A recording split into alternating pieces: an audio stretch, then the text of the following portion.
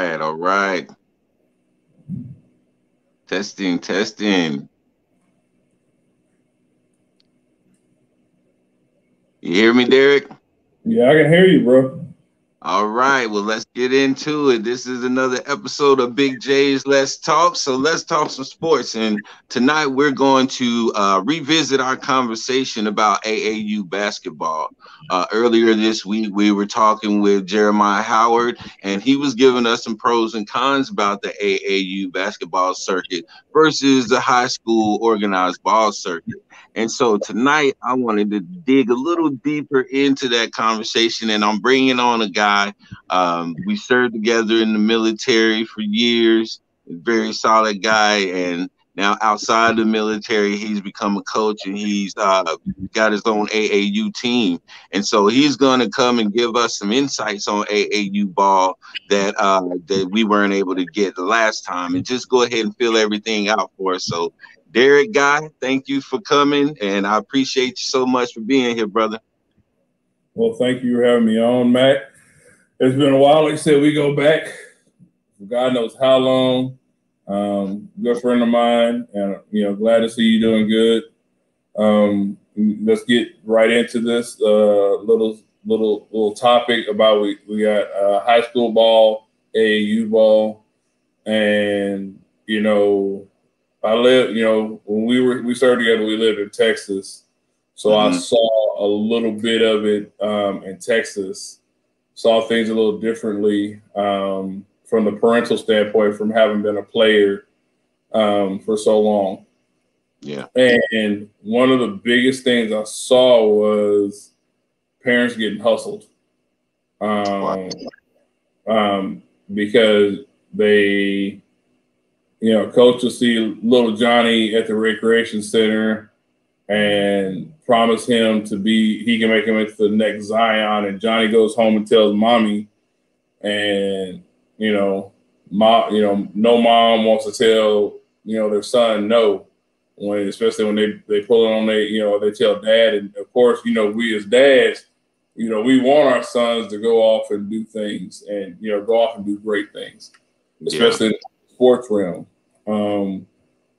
But a lot of times these guys, your child is a dollar sign. Don't get me wrong, there are good, awesome coaches out there. There's good, solid programs out there. But for the most part, I won't say that for the most part, there's a lot of snakes in the grass out there. Yeah, this is what I was alluding to the other night when we started to have technical difficulties. The scammers out there who trying to seize an opportunity and capitalize on a young man's dream. My son, he's playing AAU ball right now, and me as a father, I'm looking at it from a student athlete parent standpoint right now.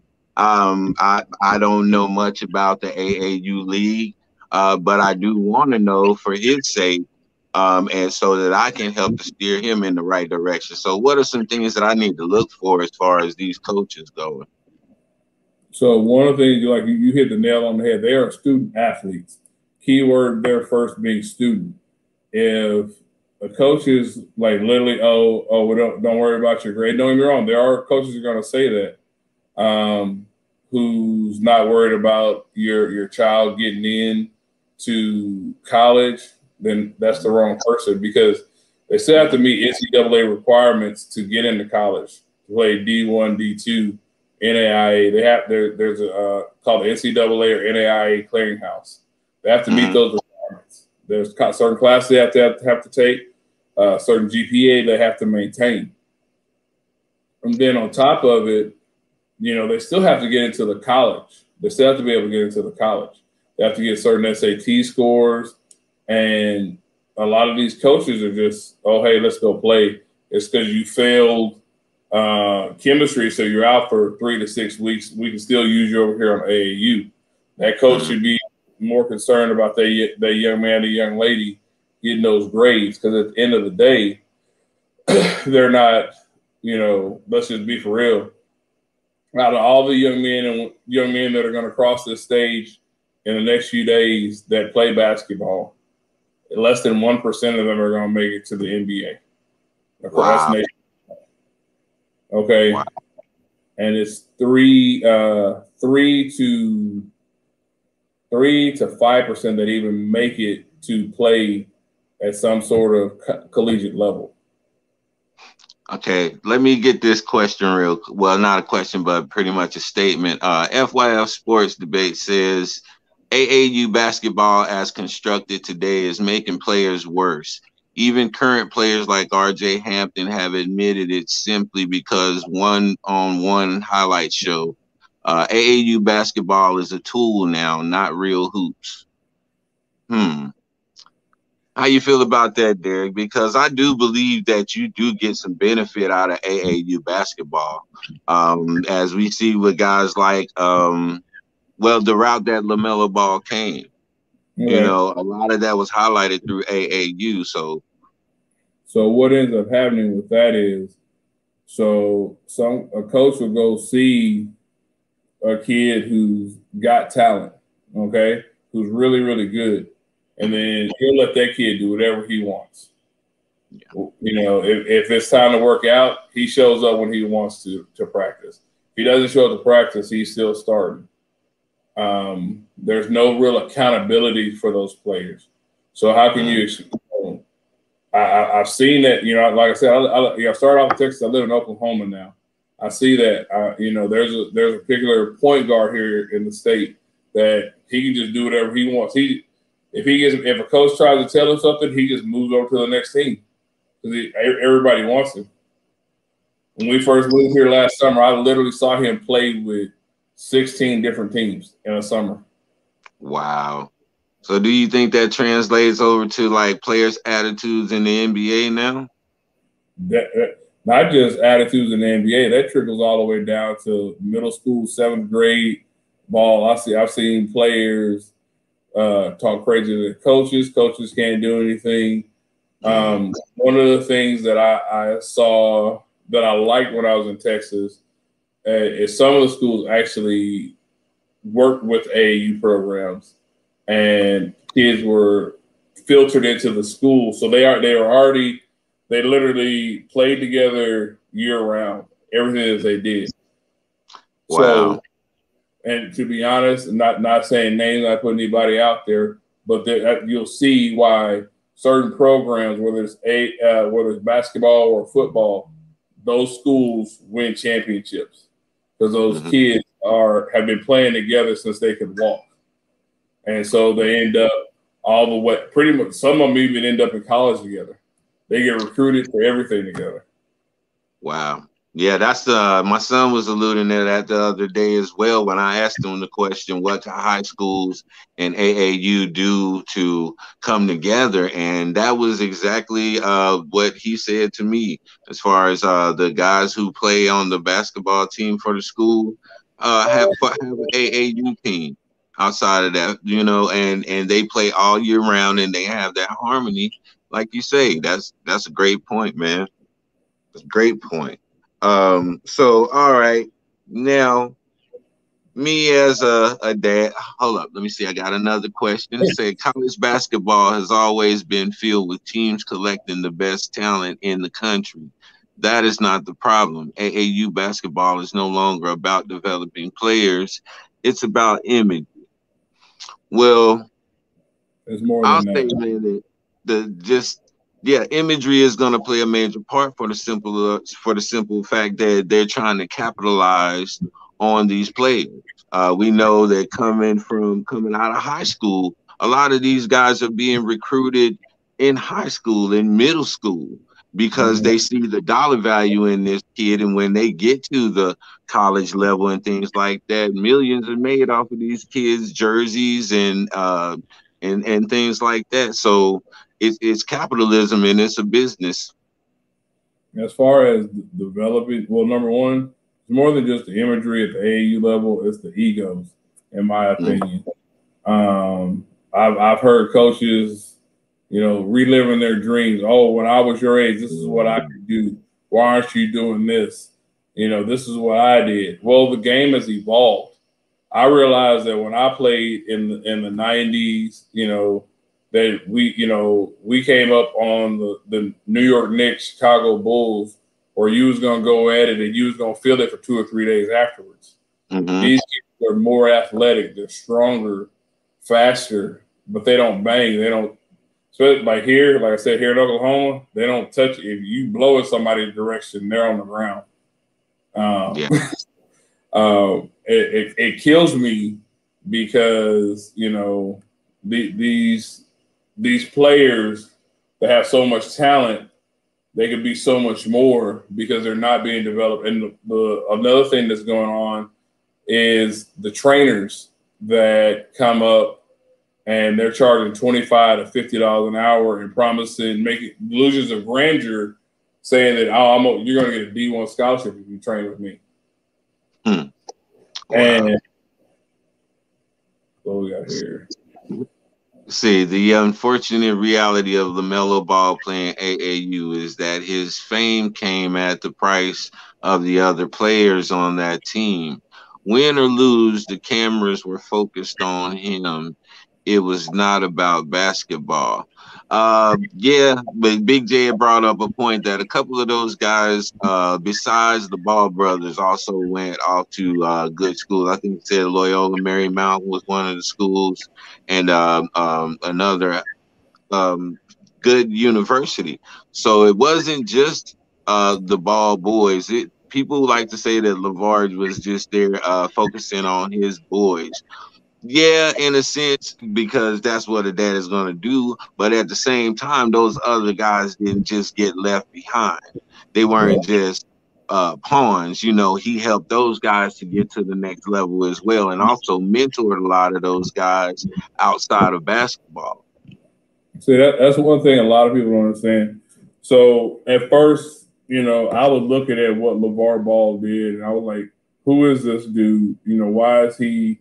And he was just honestly a dad who believed in his sons, and that's what we're number one. When you help hold that little man, that little girl, that's one of the promises that you make. You're going to believe in everything that they do, and you're going to back them. So he didn't do anything wrong, in my opinion. Hindsight 2020, and then starting the team that he did, and if you really think about it, he marketed his kids, not just his kids, but the whole team, the players. And the way that he did it was actually genius because he got free marketing for his players, his team, and didn't pay one dime for it. Yeah, he's on ESPN. Okay, what's the best thing that we as men do? We talk trash on sports. And so then you add his sons into it, he's going to double, triple down any day of the week. Because I tell you right now, I have 4 sons. I'll tell you right now, I take them over any team LeBron got right now. Because you know what? Those are my sons. I believe in my sons. And if anybody's going to believe in them, that's going to be me. You know what I mean? Absolutely, man. And that was one of my biggest things right there is I'm going to always believe in my sons no matter what. And now you've got NBA players who are buying their own teams. And so they're actually, while on one hand they're complaining about AAU basketball, on the flip side, they have their own AAU teams, and so they have their own players coming up through their own AAU teams, and they have a vested interest in these young guys. So how do you feel about it's the scale is off, the balance is off when you have these loaded teams by these NBA players, and then you have these other teams down here who get no shine whatsoever. How do you feel about that, man? I'm laughing about that is because my 16-year-old plays for one of those teams. And so he gets exposure just on that alone. He goes to showcases that I'm not trying to say names, but this is the former NBA player who very very famous in the NBA, hosts these showcases and invites college coaches out live streams. And because of his name, and this is his organization, if these kids made his team, they gotta be legit.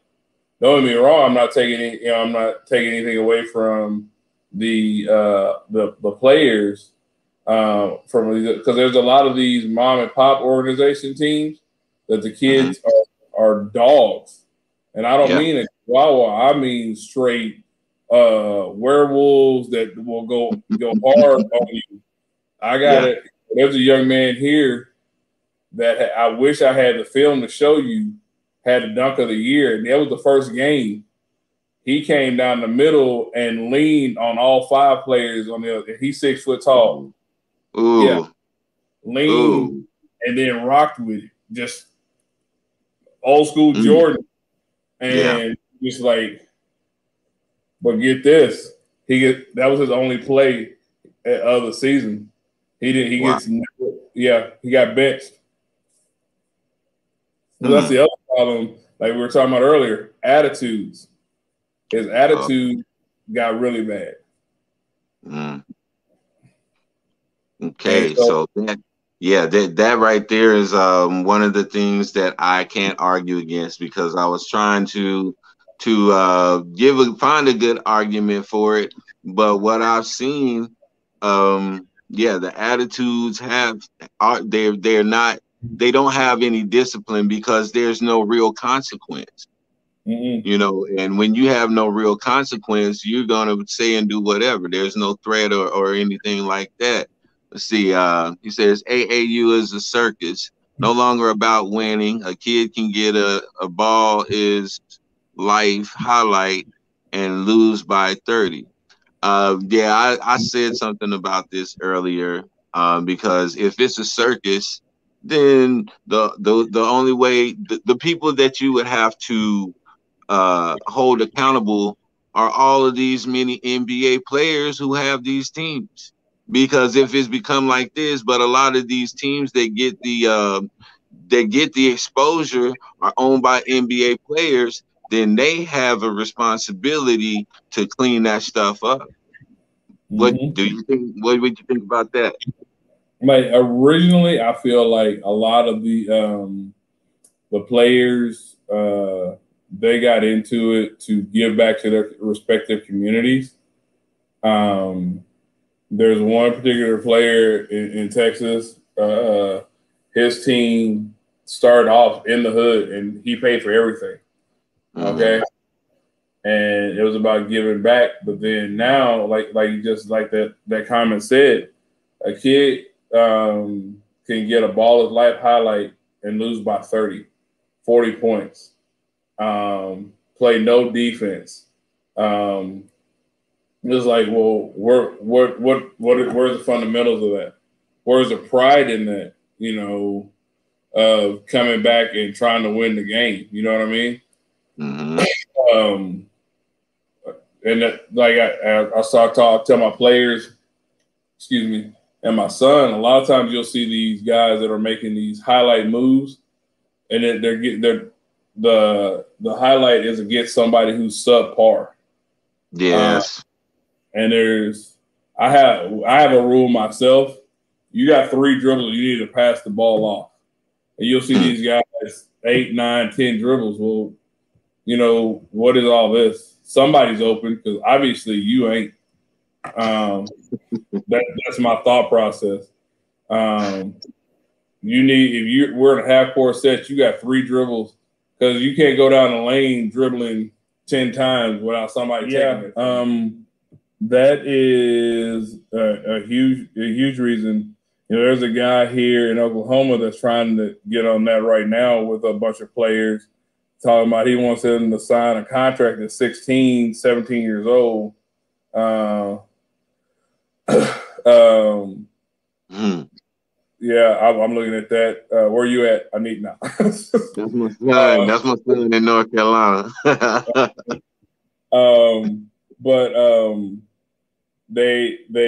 He wants them to sign a contract, and he wants 30% of their salary if they go pro.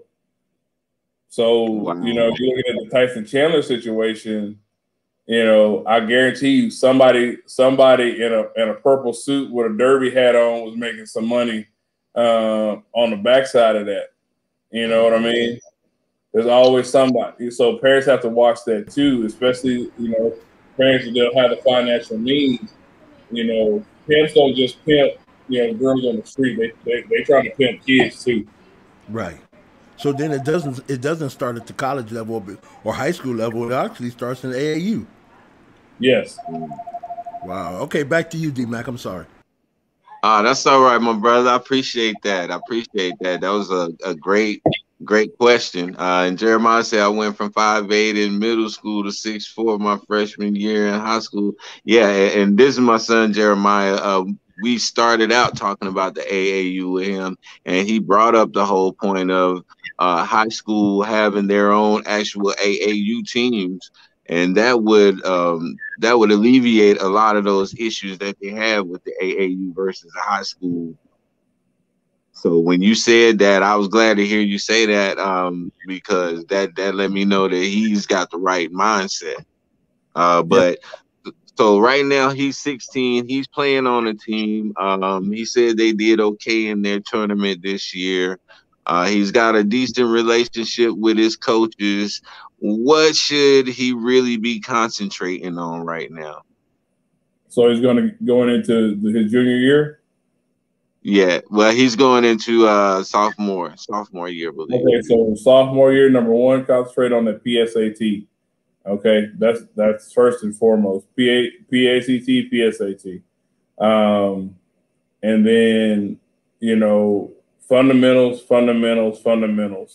That yeah, I can't stress that enough. Fundamentals on defense. You know, fundamentals on offense.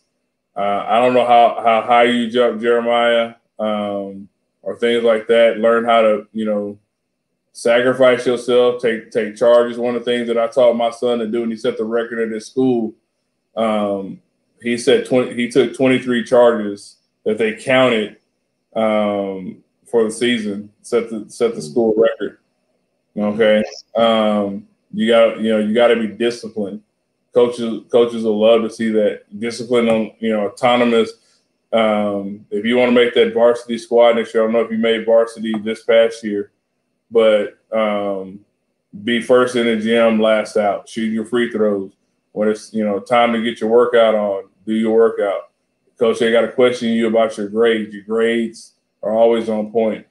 Don't be a behavioral problem in school. Okay. Those are huge red flags to coaches. Make sure that your counselor knows who you are. Oh, there you go. No, make sure your counselor knows who you are. So when have you registered for the NCAA clearinghouse and in NAIA clearinghouse to make sure you're on track to be eligible to play sports in college? That's a huge thing. A lot of people don't realize that. A lot, you know, I didn't know that they did that with and luckily we found out midway through his junior year and he got him registered.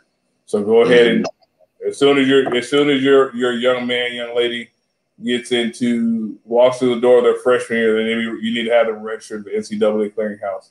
Copy, good to see you, brother. Says they want them students to have a perfect life, but them boys ain't perfect. Say something crazy. Oh yeah. We definitely have to raise these kids up in the way that they should go, and teach them so that when they get in these type of situations that they'll know how to handle themselves. You know, that's very important. Right.